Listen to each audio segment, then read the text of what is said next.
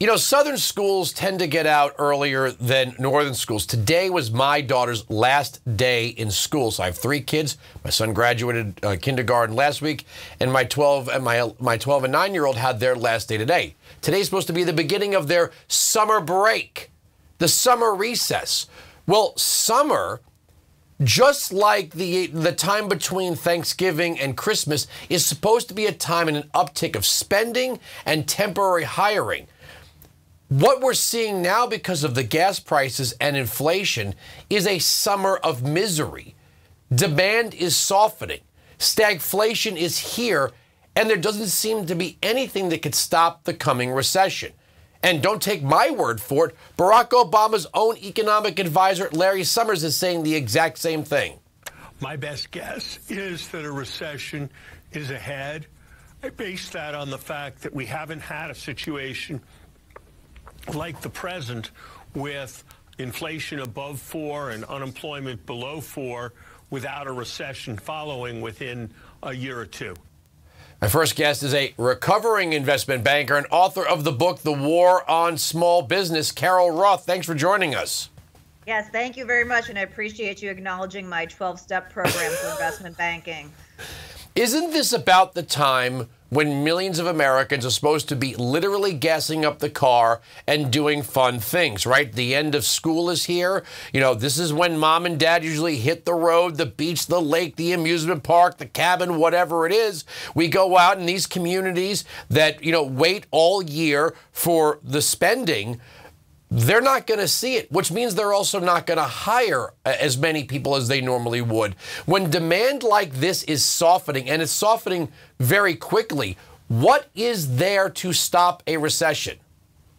Well, you have to remember that there is an intentional force that is trying to soften demand. The Federal Reserve, that in large part, along with stupid government policy, created this insane historic inflation that we are seeing. They're now saying, oh, we set your house on fire. Now the arsonists are going to come along and try and figure out how we're going to rebuild it.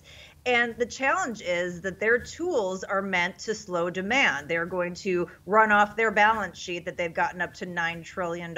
They're going to raise interest rates. We already saw that 75-point basis point hike last week. That is meant to cool demand. That is code to get you to stop spending so that inflation doesn't increase in this, supply constrained environment. And that's a part of the strategy I don't understand. The consumer is 70% of the economy. You need the consumer to avoid the recession. At the same time, you have an active set of policies meant to cool demand. Those two things are completely mathematically at odds with each other. Well, you heard him talk about the employment rate. What happens to summer hiring if demand starts cooling, if people aren't putting gas in their cars, if they aren't going out on the road, if they aren't going to stop over and eat somewhere or stay over somewhere or shop in the shop somewhere? What happens to all those jobs that are normally created, even the temporary ones for young people in the summer months?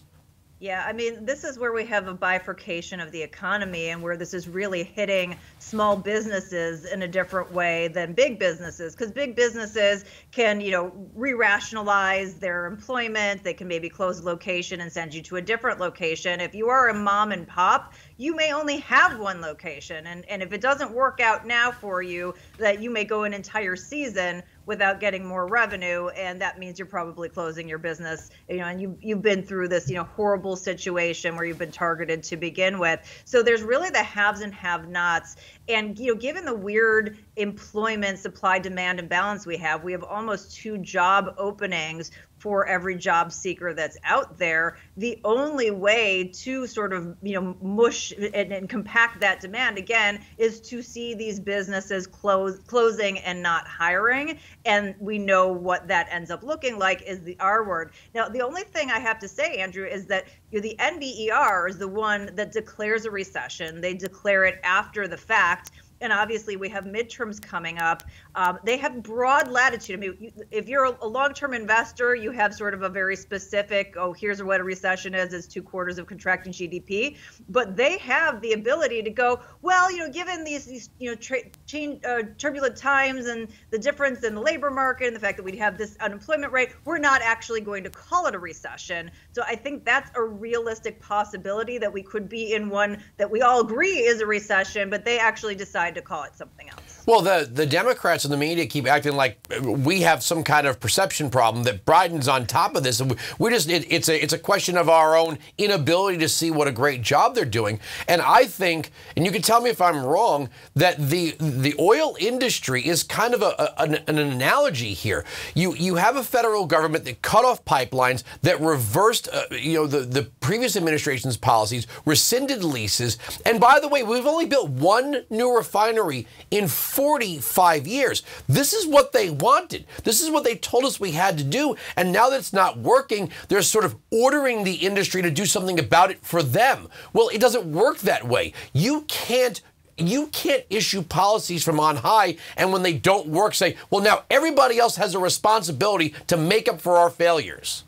Yeah, I mean, I like to say that the official handshake of the Biden administration is pointing the finger at someone else, because that is all that he's doing. I mean, all of these things could be changed if he would do a 180 on policy. That is completely within his purview. The insane gas policy that he has put forth since day one, and he campaigned on this. We have video that says, and we played it. Yeah, we played it here. Right, we were shutting this down. We're shutting down the drilling. We're shutting down the pipelines, which they did. That's something they actually got done.